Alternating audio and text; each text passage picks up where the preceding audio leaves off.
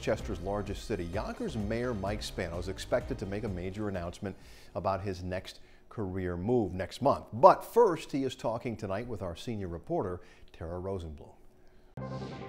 I love being mayor, certainly something that I would strongly consider. In a video chat late this afternoon, Yonkers Mayor Mike Spano admits first to News 12 he's seriously considering staying put at City Hall for another 4 years and could finalize his decision shortly after the November election. On a scale of 1 to 10, how close are you leaning towards running for another term?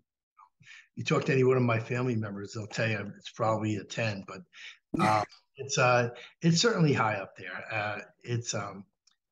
There isn't a day that I don't enjoy coming to work. The high-stakes development comes on the heels of several prominent leaders across the city publicly urging Mayor Spano to seek another term in office, including the head of the Mexican Chamber of Commerce of Yonkers, who sent this letter to City Council President Lakeisha Collins-Bellamy, who says she, too, would likely support his candidacy.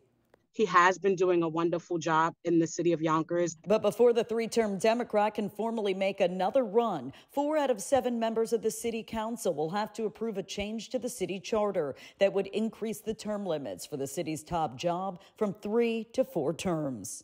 We would have to have a public hearing, so I look forward to hearing from both sides. Tara Rosenblum, News 12. So far, we have not heard of any Republicans in the running, but another Democratic, Prince Robinson, tells News 12 he's hoping to launch his candidacy next month. Of course, we'll stay on top of it and keep you posted.